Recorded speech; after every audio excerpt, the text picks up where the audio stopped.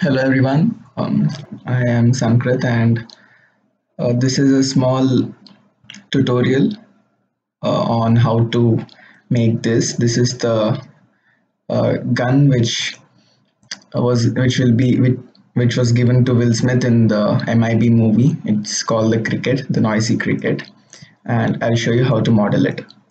So I'll just go. I won't be creating a time lapse or a step-by-step tutorial, but I will surely explain how I went about creating this. So this is my timeline here. I'll go to the beginning of my timeline, and so I first imported this picture here, Will Smith holding the gun, and then I created a sketch.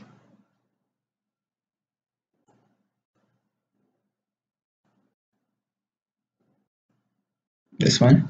So I created the sketch where I just traced out the handle and the trigger and created some more construction lines which I would use later. From there I just extruded uh, the body, so you can see this. So that's about 15 mm in length, in thickness, and then I extruded this one, and then finally the trigger. So then I filleted no I created this plane. So I created this plane because I wanted to create this, I don't know what it's called. I'm going to call it barrel, so whatever that thing is called. And then on that plane, where's that plane? So on this plane, I made a circle,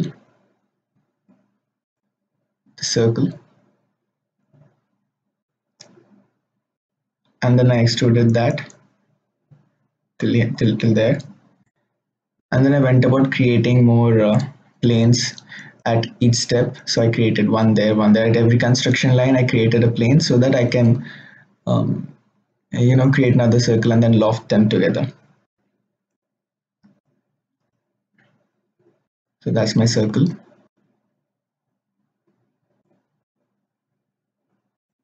And then this is I created this sketch on my front plane, so that the loft doesn't go straight from this circle to this circle, but it has a rail that it can travel along. And then that's my loft. I'll just hide the canvas from here, so you can see. So the loft travels along that rail.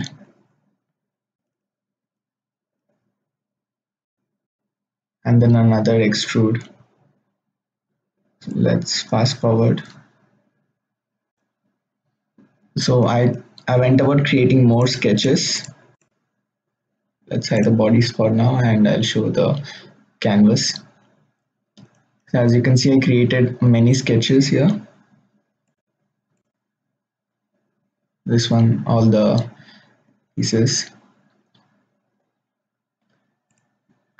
and then extruded and filleted wherever it was necessary to. I did that. So while extruding, I made sure that I kept as many new bodies as possible, because I didn't want to combine any of them, because at the end I would just make components from each of the bodies so that it would be easier for me to animate. And also, if I need to assign different appearances or different materials to each part of this gun, I could do that without any problem. So this is my fillet right there.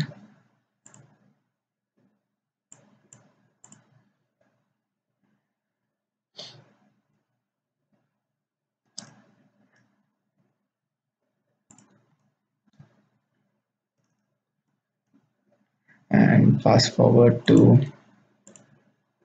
mm, yeah, let's fast forward there. So this is the detail. So now that my most of the base the gun is done already, so I just have to fill in some of the details. So if you see my canvas, you can see that there are these grooves in the gun. So to make that, I went back to this sketch, and then I made this circle here, and then I extruded that circle this way, so that it cuts this body.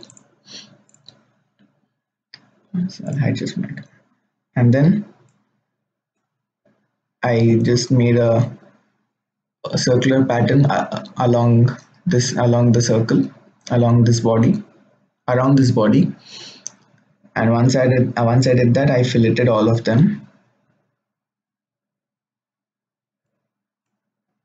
so that they look cleaner and more realistic.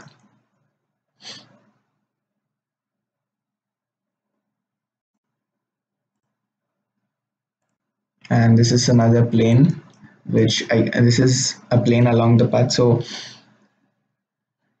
I wanted to make these details there. So first I had to make this plane here, and then what I did, I created a sketch like that. So this is just an arc, a circular arc along this plane, which is slightly offset from this body. Okay, so it does not, yeah, you can see. So this is the line here, and this is the body.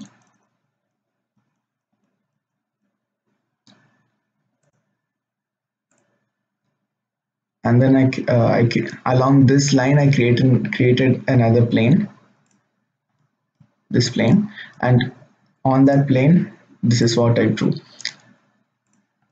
I just drew a circle there. So once I did that, I swept that. Oops. Oh, no. Okay. Yeah. So using the sweep tool, I just swept it so that it cuts this body this way. So I did not have the exact measurements, obviously. So it was a trial and error. So I started off small, and then gradually increased the radius of my circle to match these grooves there.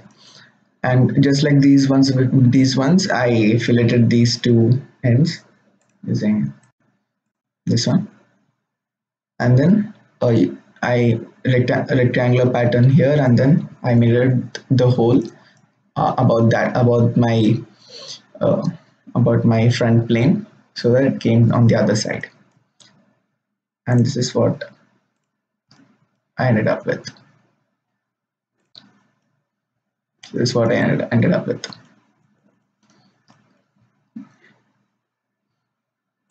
And now if you look here, this thing is a solid body, but I wanted it to look more like a barrel, which means it like a tube, so it had to be hollow from the inside.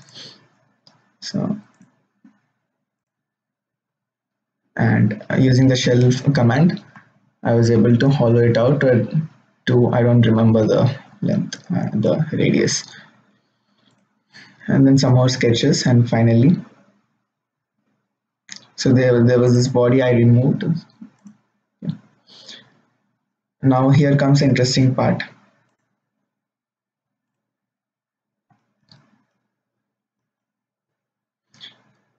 These so I drew this sketch. This was the whole thing. This was one single body. So I just drew this sketch on this body, and this one coming from there to here, and I split this body into two because I wanted this to have a different appearance than this one. So I gave this a carbon fiber appearance and this one a golden appearance. Now, where is it? Never mind. Okay, so I drew these sketches because from after drawing these, I went to my form where using the pipe. Using the pipe feature, I made pipes along these path and close them. So I got many bodies there. So using those bodies, I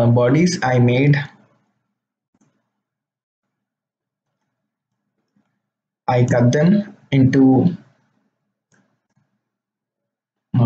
this body here, and then I was able to get this detail. Okay, and yeah, so I mirrored them across. So this mirror, I didn't mirror this in the design workspace. I did it in the form workspace because for some reason it wasn't working in the design workspace. And then finally I was done with my gun. Done with my. So if I close that, and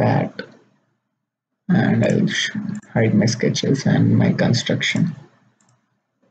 So you can see that this is my gun. So I had all of these, each one of these were separate bodies. So what I did, I just right clicked on each of them and I chose this one, create components from bodies, and that's what you see here. And that's it. So we have